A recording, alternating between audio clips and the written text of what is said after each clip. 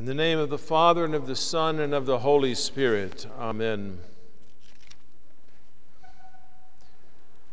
We read the parable of the prodigal son during the pre-Lenten period because of one of its central themes. This central theme, which we will be discussing today, is repentance.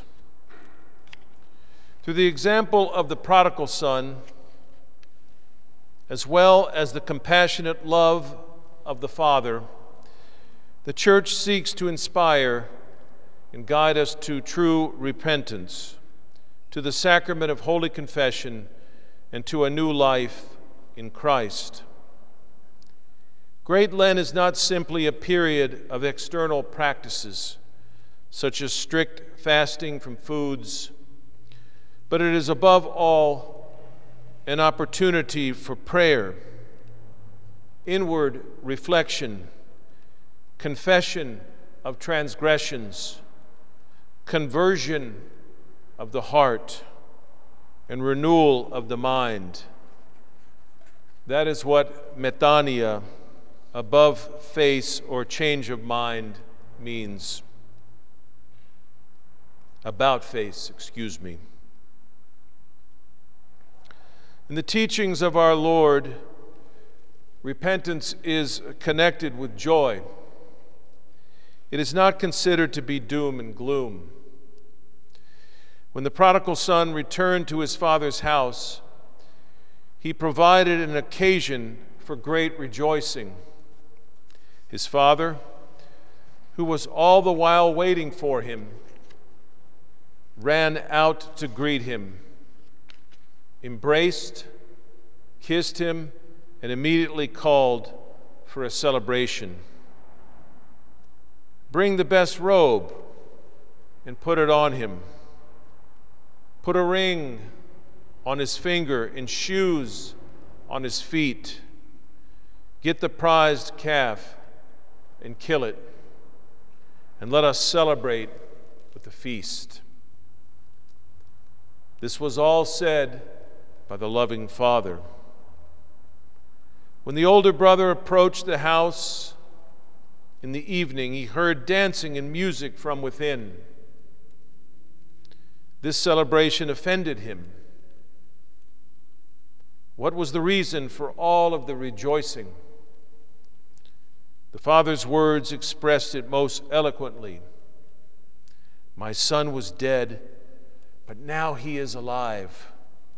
He was lost, but now he has been found. Our relationship with God is like that.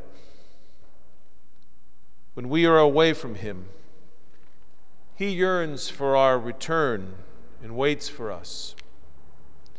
When we return to Him, we give Him great joy.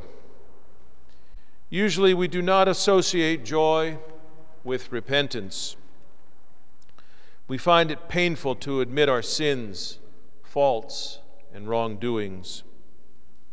But we should know that to God, repentance is a great moment of joy because it marks the return of a son or daughter to the loving and waiting Father. Repentance is not a religious duty to be fulfilled for the sake of God. Repentance is for us, you and me. It is the recognition of our unworthiness, the sincere confession of sins, and the complete trust in His grace. We certainly need God's grace. Remember these words: Father, I have sinned against you. I am no longer fit to be called your son. For His part, the Father is not interested in dealing with us in a stern fashion or even a humiliating fashion, but rather only in receiving us, embracing us, kissing us, and rejoicing with us. All of heaven rejoices for the return of a lost son or daughter. I would like to recite a prayer